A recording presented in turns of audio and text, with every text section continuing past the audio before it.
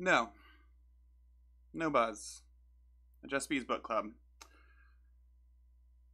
I have now read the first Gothic novel, The Castle of Otranto by Horace Walpole, published, I believe, initially in 1674.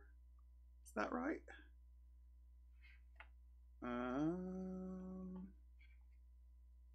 No, that's not right. 1764. Maybe that's right.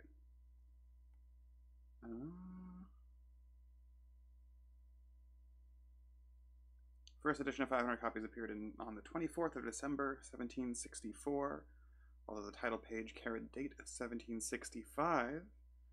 Second printing was 1765.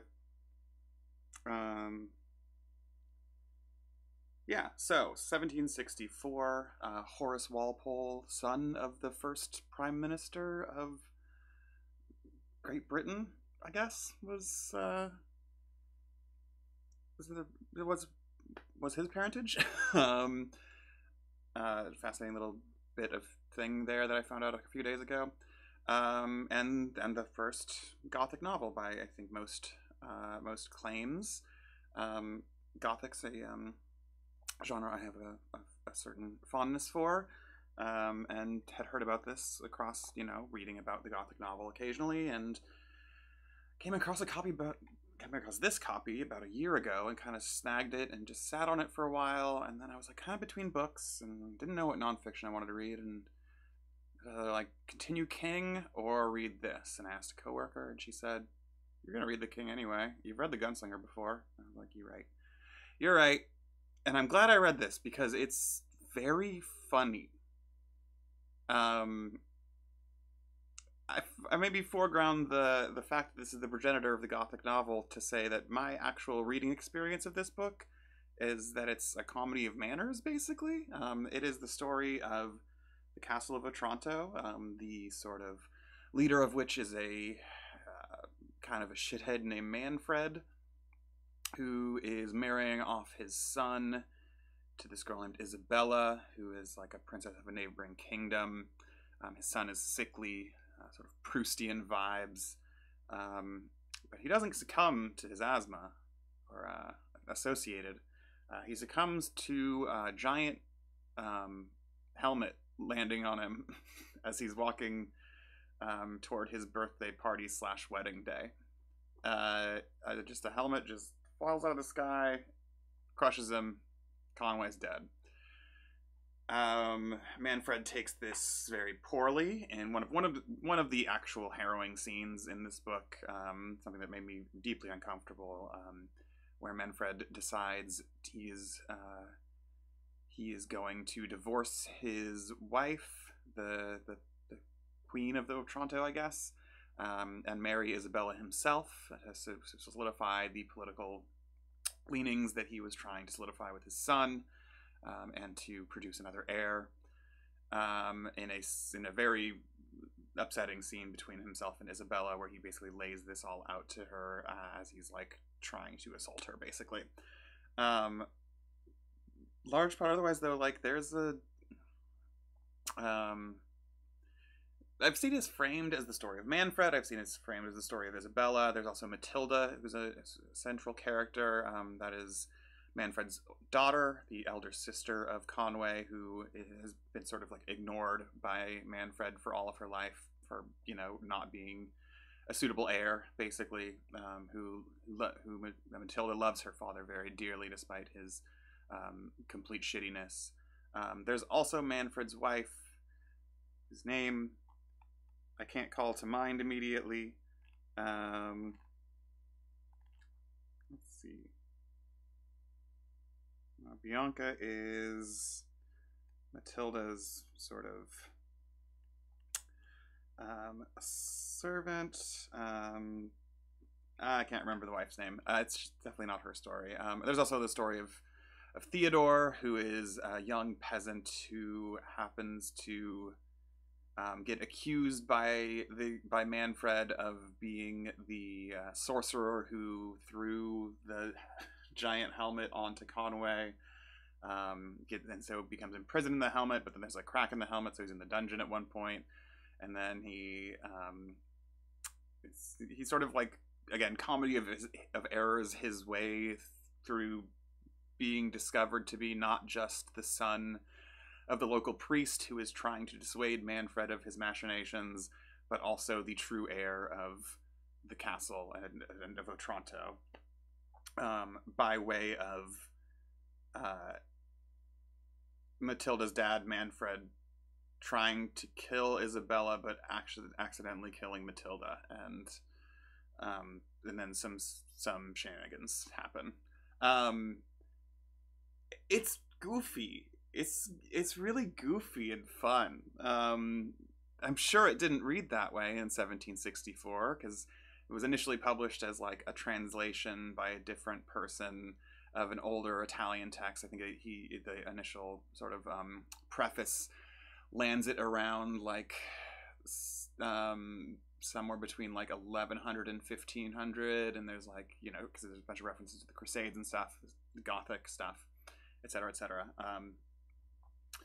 And you know, I don't know, like, what was Northanger Abbey, I believe, is Austen's sort of Gothic pastiche.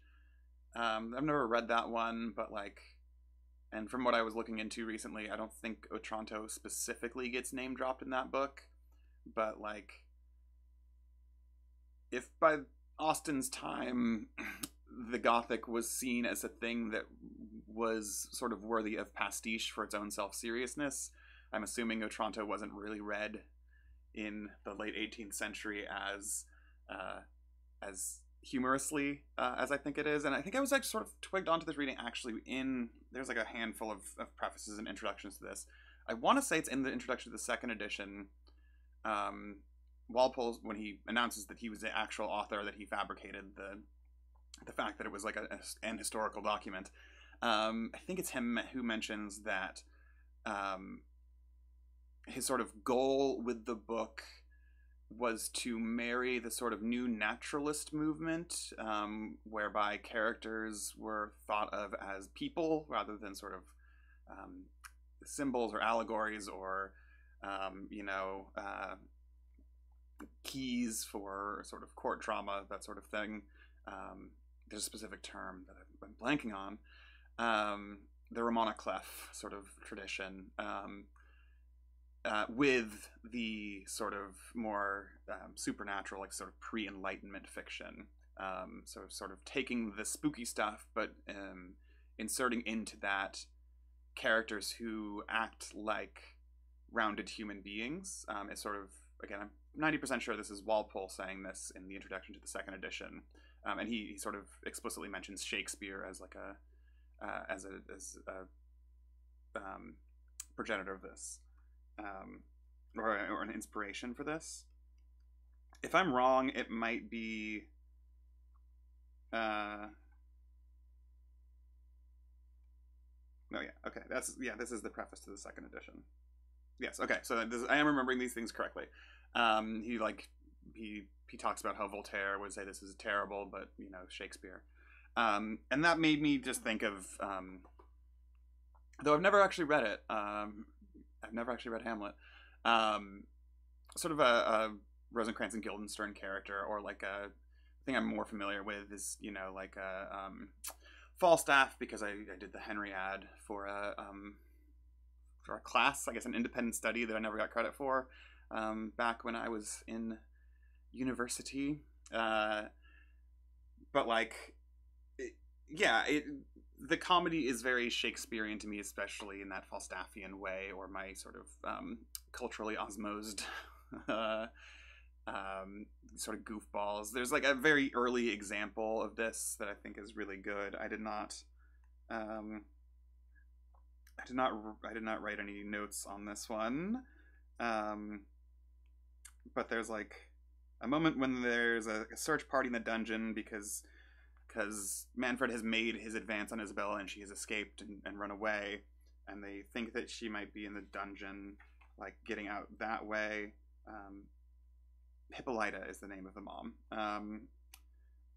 And there's like these two servants who Manfred keeps sort of like being like, what did you see? And then the bit is I don't remember their names either, but the bit is basically like he'll talk to one of them and they'll say like, oh well, me and X character name, and then the other character will immediately cut in and say, yeah, other character's name and we saw, and then they like sort of do this sort of, you know, Marx Brothers routine. Basically, it's not really a Marx Brothers, more of a whatever. But like they like sort of talk over each other, and they're sort of being buffoonery. They're doing a buffoonery, and it's genuinely worked for me in like a comic timing sense, which is like shocking. And just like, you know, and then there's the things that are like clearly supposed to be morose or frightening that just don't sort of translate, like these sort of belabored prophecies that sort of pop through the text, that are like, well, the thing is, like, the main prophecy is about like when the true owner of this castle has grown too big for like like the true ownership will be restored or something like that, and it is a giant helmet that lands on the kid. Like, there's a fucking it's not this, but there's a Monty Python scene in this. There's the knight, it's just a flesh wound bit that it's like Theodore and Isabella have met out in the woods as Isabella is trying to escape, and they hear something, and Theodore immediately like pledges his. I mean, Theodore also just falls in love with every woman he sees, but Theodore like pledges to like protect Isabella with his life, and there's this like imposing knight who has come to challenge Manfred for his title, and Theodore and this knight who's never lifted his visor get into one-on-one duel, and they like Theodore starts to win, and the knight like is basically like, you can't beat me, I have God on my side, or whatever, in a very like, he's the Black Knight in Monty Python sort of way, and then Theodore just like completely wrecks him, and he takes his helmet off, and he's like, oops, that's Isabella's dad. Whoops, it's Isabella's dad who's been missing for, you know, 20 years or 10 years or whatever, off of the Crusades, and he's the actual owner of the castle.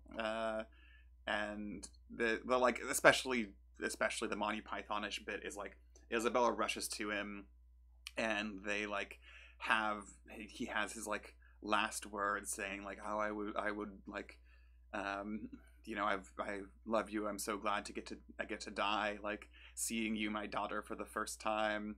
You're so grown, and I can't wait for you to like grow better. And Theodore's like, you're hurt real bad, but like, can we just get you to the castle, my dude? Like, they have like doctors there, like, and you're like not in good shape, but like you're not. And he's like, with my dying breath, I you know, I regret so much that I had left you behind, and then they just take him to the castle, and he gets healed up and immediately falls in love with Manfred's daughter Matilda, and it's silly. It's a silly book.